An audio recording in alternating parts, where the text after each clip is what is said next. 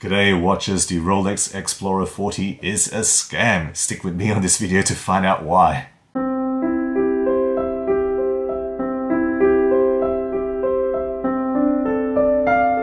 So yes guys, today I have none other than the watch from the crown on the green, the 5-pointed crown on the green.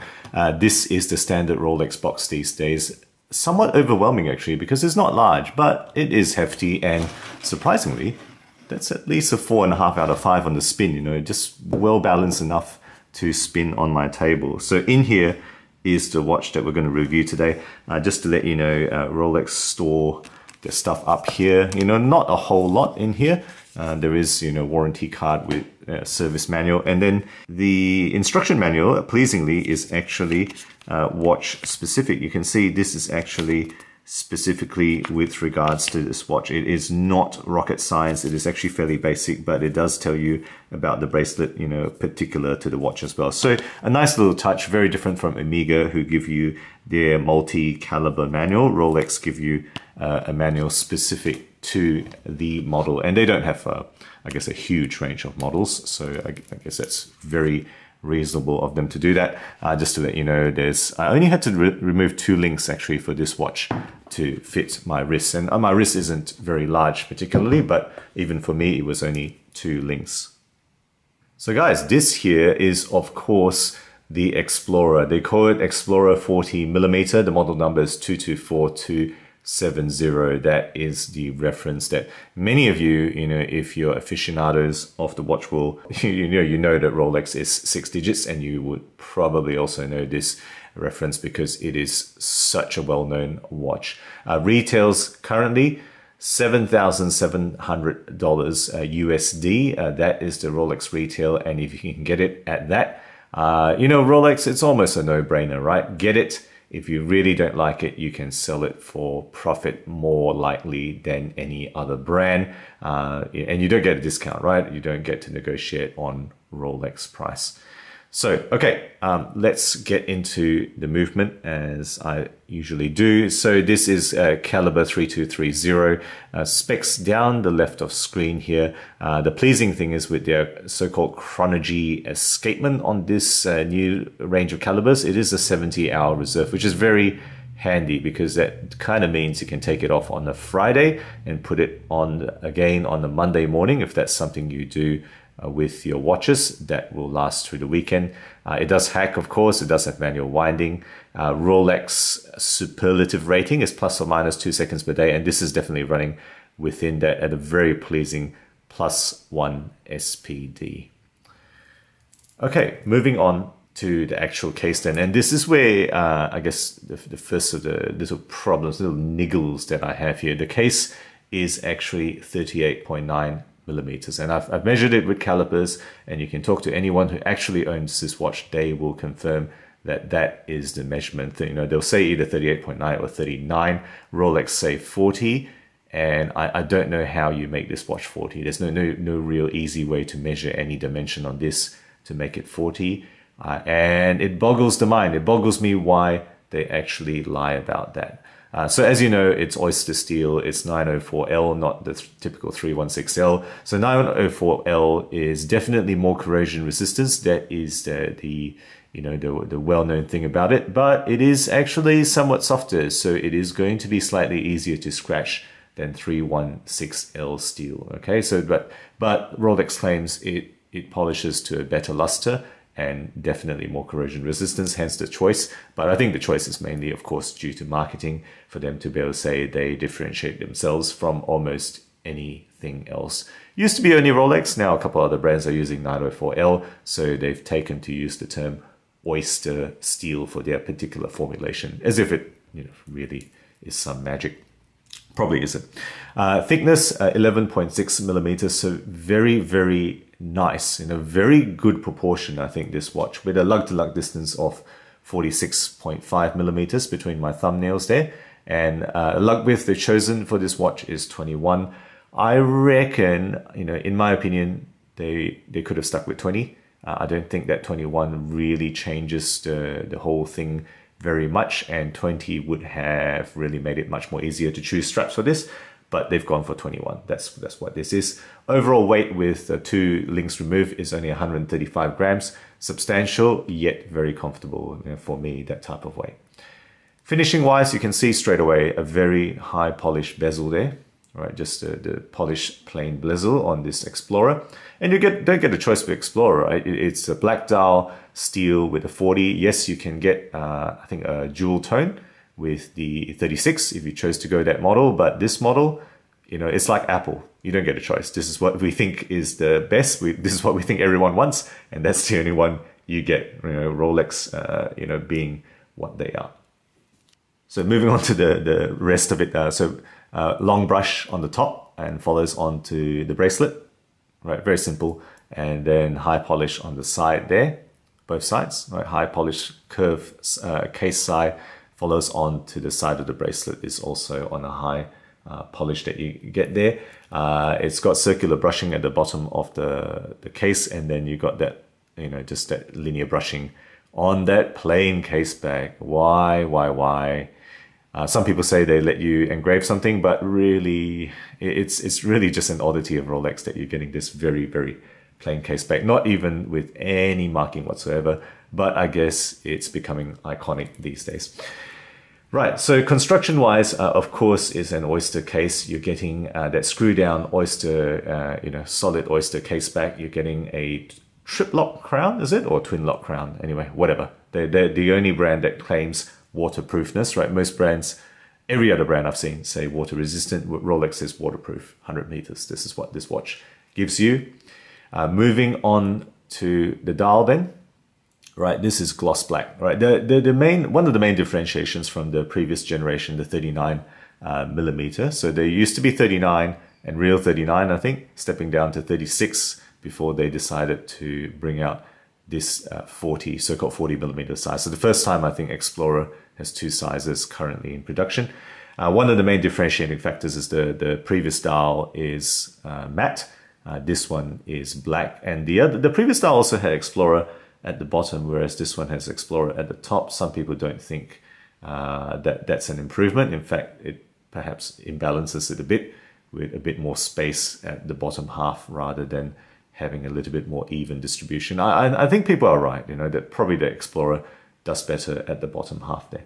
So gloss black dial, it's got printed details, right? Chapter ring, the Explorer and whatnot. But of course, it's got the applied indices, right? All 12 indices in white gold. Rolex only do white gold when it's kind of this chrome look. And it's got the classic 3, 6, and 9. Very nicely done. Polished white gold Mercedes handset as well. Nothing different from a lot of the other watches. That is just a classic Mercedes handset.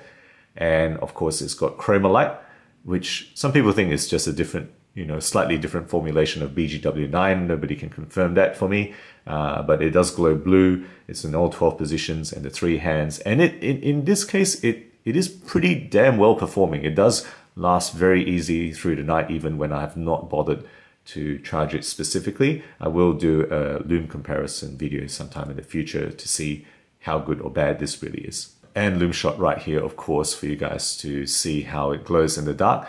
Yes, very, very nice and bright when you first charge it. Okay, moving on then. Above the dial, flat sapphire crystal. Right? The Rolex really almost always just do a flat sapphire. It's got anti-reflective coating. It is just what it is, nothing too extra fancy there. That's all you're getting. Moving on to the bracelet then. So as I said, long brush on the top, polished sides. This is the original Oyster bracelet. So I'm going to say Oyster, Oyster, Oyster. Nobody can tell me not to do it. Some people don't think they can say Oyster with other watches. I think it's fine, but this is the real Oyster original stuff. Solid end links, of course. Once upon a time, they used to be hollow, but nobody's going to do hollow on a Rolex now. Tapers from 21 to 16.5. And just to let you know, the clasp is actually 18.5 millimeters wide. It's got that Oyster lock there. Okay, so that little lock there. It does also have a keeper on top, extra security on top there. And it feels, perfect. Feels perfect. And I put the Oyster link, comfort link, right? It gives you another 5 millimeters just, on the fly adjustment. Some people really love that. I think I've never really found that useful. You know, maybe if I'm going to wear this over a sleeve, but I've never personally needed to use that. There is a micro adjust inside there. A little bit tricky to go, but 3 points there. But you gotta, I think you really gotta take it off. You know, unscrew one of these before you kind of use a spring bar tool to move that micro adjust on the inside there. Okay, so that's it. That is the description of the Explorer, and snapping it on the wrist, this is how it looks like. And because it's actually 39, not 40, it is an excellent size. Excellent size for me and anybody with a similar size wrist, 17 centimeters. It is pretty much perfect, right? Remember, it's only 11.6 thick, right? 46.5 lug to lug, and the oyster bracelet there. Really very, very, you know, very, very refined. I gotta say, you know, it is essentially perfection. Okay, so what can I say? You know, what can I say that hasn't been said? Probably not much. You know, I think obviously an extremely refined piece. They're not going to change this very much. You know, very, very minimal tweaks over time, including, you know, stuff like the position of the Explorer on the dial. You know, went to 21mm lugs and just slight tweaks on the size and proportions. It is, you know, it's been refined over so long that you're not going to fool around with this watch, you know, with an icon like the Explorer. It is really close to perfection for an everyday utility watch. And this is in the professional range. So, you know, courtesy, I got to say from the start, of my mate who has lent me this. Very difficult to get, but, you know, if you can get a professional range watch, this is excellent. The cheapest one they sell, it's got that 100-meter rating that you can take anywhere, just about. And I reckon, in my opinion, a sweet spot for the size. 39mm, given how dominant that dial is, how narrow that bezel is. It's not a dive bezel. 39 is just about perfect for almost everyone, you know, unless your wrist is extra small. The proportions, right? You know, what you're going to change here? It really has been refined to, you know, something that is just perfect. You're not going to really change the proportions very much. Ultra high contrast, you know, very clear dial. That's what they tout, this black and, you know, like white gold there. It is very high contrast, very easy to read. Classic 369 numerals, right? I prefer that any day than, you know, the plain sticks of the OP or the date just. And the bracelet, that again, you know, what are you going to change here? This is essentially refined to perfection. You know, it fits excellently. Nothing really that I can complain about almost anywhere here. Truly, I think this is a go anywhere piece. It's just as comfortable underwater, you know, in the pool, in the beach, whatever, as with wearing a suit, even up to black tie. I think, you know, this would suit black tie more so than a Submariner. I mean, strictly speaking, yes, you shouldn't wear something like this, but definitely this will suit more than a Submariner. You know, of all the professional watches, this one is truly the most go anywhere, I reckon. You know, any weaknesses? Well, look, I think it's hard to really pick out anything here. I think it can only be made more perfect if they gave us the glide lock clasp, which I don't think they're ever going to do, right? They're just going to stay on the Submariner and, you know, the deep sea and whatnot. They're never going to do that. So, you know, that's a bit of a dream, but that would make it even more perfect.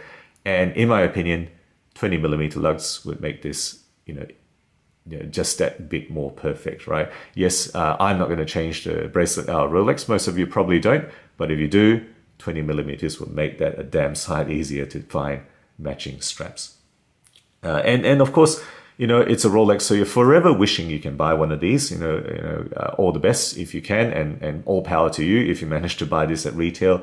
Most of us probably have to get this on the aftermarket with all the problems of trying to make sure it's the real thing. That's Rolex. And lastly, you know, the thing that I said about the size, why did they mislead us? You know, tell me, please, you know, Rolex, tell me, why do you tell me it's 40mm when that is a plain falsehood? You know, maybe they don't want to kind of confuse you with the previous 39, but I reckon that's not a good enough reason, and it almost feels like a scam. You know, I think everybody can look up that it's not really a 40, but it almost feels a bit scammy from Rolex. So shame on Rolex for doing that. And please explain to me if you will deign to comment on my video. So guys, there you go, you know, a review of an absolute icon. Let me know what you think, especially if you own something similar to this, one of the previous models or this particular model. Would love to hear your thoughts. I'm sure there's not going to be any shortage on comments on a Rolex. Guys, thank you again for joining me on this video. As always, see you next time.